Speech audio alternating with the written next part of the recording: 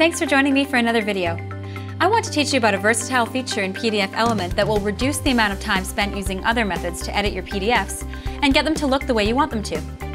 Make sure to visit pdf.wondershare.com right now to download your trial of PDFelement so that you can follow along with my step-by-step guide.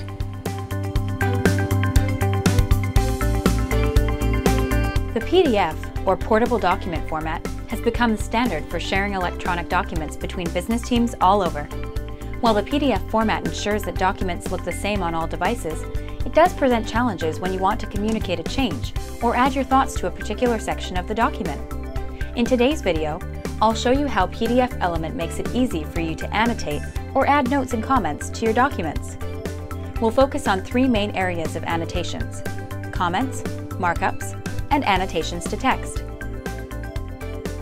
Here is a PDF report that has been shared with me by a coworker. I have some thoughts on the material in this report that I want to communicate.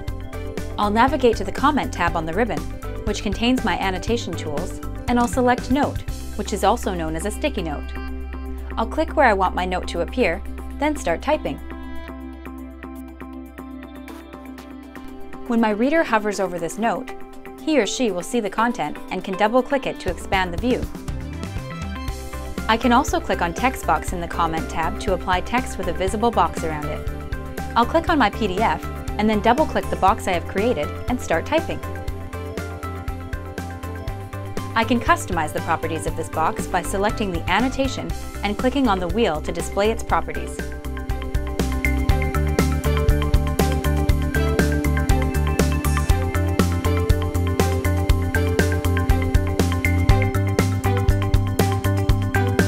The Typewriter Tool works the same way as the Text Box tool, but it does not create a visible box around my text.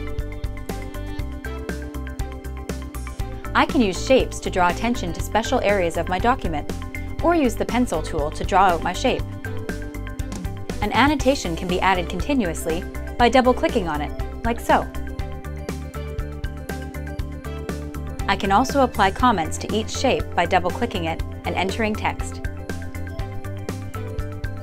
Highlighting text helps bring important material to the reader's attention. I'll select the highlight icon on the Comment tab and use my cursor to drag it over the text. Be aware that this feature will only work on PDF files that contain editable text. If your file is not editable, you will need to run the Optical Character Recognition function, or OCR, to transform the text and images in your document into those that can be modified.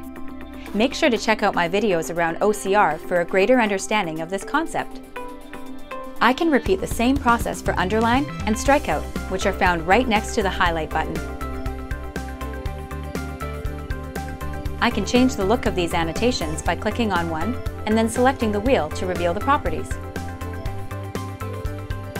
We've just learned several ways to communicate your comments and thoughts on PDF documents.